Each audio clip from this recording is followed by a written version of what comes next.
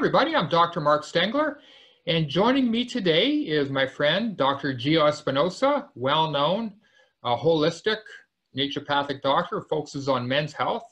We've been interviewing him on different subjects in regards to men's health, and so this is one of the many videos, and this is a very important one, prostate cancer.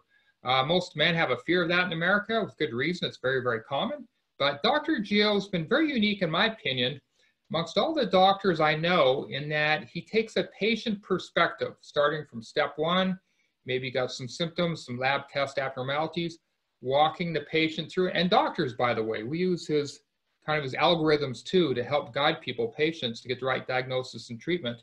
Walk them through what they should be looking for, what things mean, how to assess properly, and get the best treatment. So thank you, Dr. Geo, for joining us. Hey, thank you for having me here, Mark. I appreciate it. Well, it's a huge topic, and we could, of course, spend hours talking about it. But again, it is true.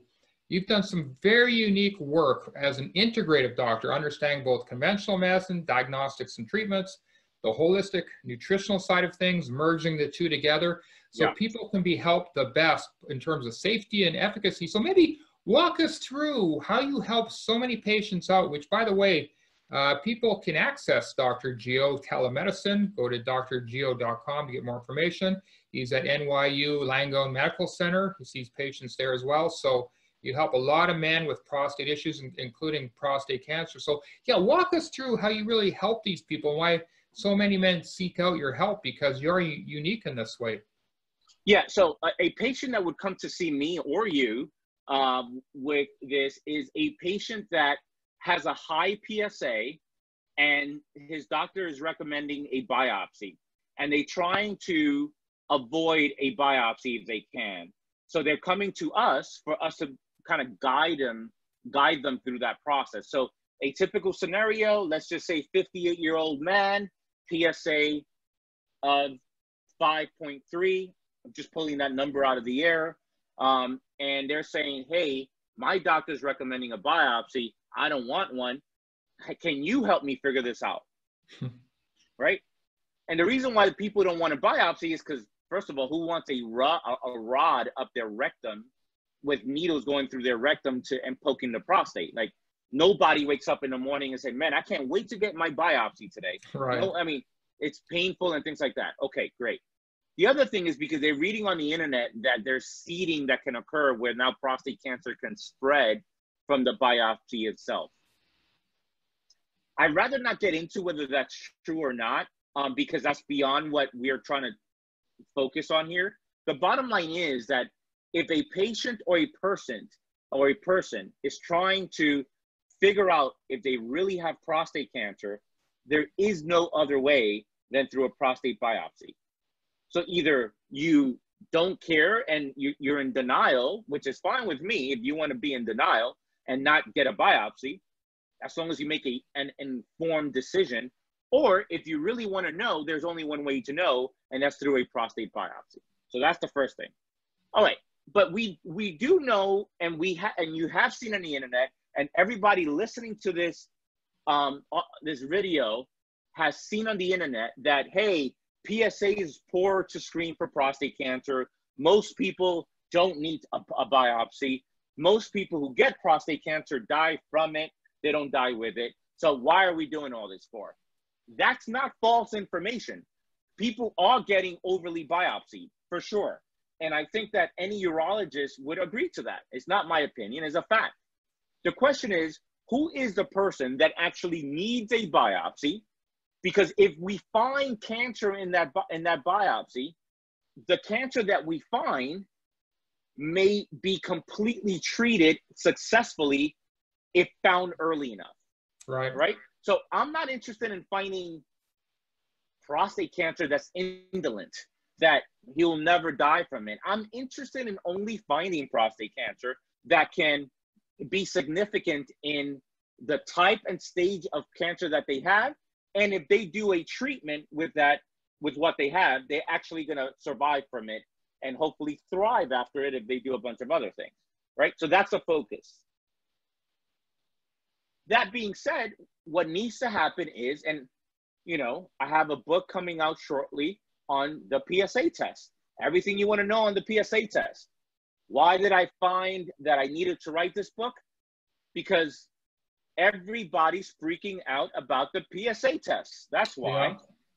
right? PSA, you know, what does it stand for? Patient-stimulated anxiety, right? That's what it stands for. It's not prostate-specific antigen. Patient-stimulating, everybody is anxious over it. So everybody needs to calm down and kind of do things in order. So what does that look like? All right, PSA, what did we said 58-year-old guy, 5.3. All right. So then we look at that absolute value of the PSA would not drive me to say you need a biopsy. I have to look at the, you know, 3 or 4 value and see how that's changed, right? So that alone would not prompt me to get a biopsy. I have to then we would recommend a imaging of the prostate that gives me the size of the prostate. So then we could do a PSA density calculation. That's a simple division calculation of, you know, PSA number value over size. Anything above 0.1, 0.15 is suggestive of prostate cancer. Anything below 0.15, 0.1 is suggestive of an enlarged prostate. So I'm more confident in saying, hey, okay, maybe we don't need a biopsy right now because your PSA density is 0.07, for argument's sake. Yeah. Right? When you get a PSA, you also get a percentage-free PSA score next to it. Most people order it together.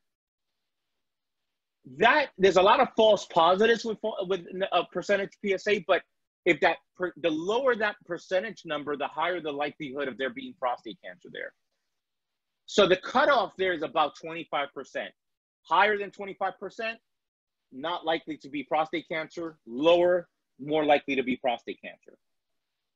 But if the percentage is 23%, that doesn't really scare me. If the percentage-free PSA of 8%, that's really low, right? So now we look at PSA velocity, PSA kinetics, how PSA changes within time. If it's linearly gone up, that's not good. If it's gone up and down, maybe that's fine. We look at PSA density. We look at PSA, free PSA percentage, right? The totality of that information helps me help the person. Right. Lastly, let's say I still don't know. Okay, we order a blood test called a 4K score. The 4K score uses different types of PSAs from the prostate. They have an algorithm that's patented, and it gives you a score. 8.5, 7.5, whatever. That is more sensitive to prostate cancer than PSA. So if the number is higher than 7.5, there's likely prostate cancer there. If it's lower than 7.5, there is less likely for there to be prostate cancer. So I look at the total picture. I do a physical exam, check the prostate.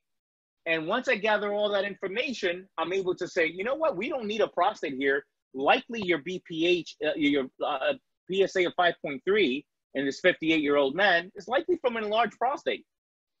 Or no, everything is indicating that you might have prostate cancer that we need to pay attention to. So I think we need a biopsy. And that's it. That's it. But just a number by itself, 5.3 biopsy? No, that's not the way to do it.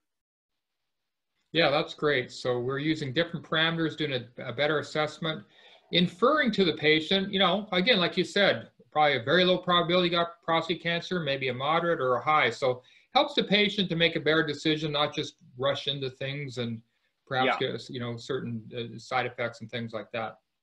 Yep, that's right. Okay. Well, Dr. Geo, that's great. Now, you have a book, a very good book on the subject. I actually have it on my bookshelf. It's called Thrive. Let's see. You got a few books. This one is Thrive, Don't Only Survive, right? That's the prostate cancer book. Look, yes. Mark, I'm trying to catch up to you with the volume of books that you've written.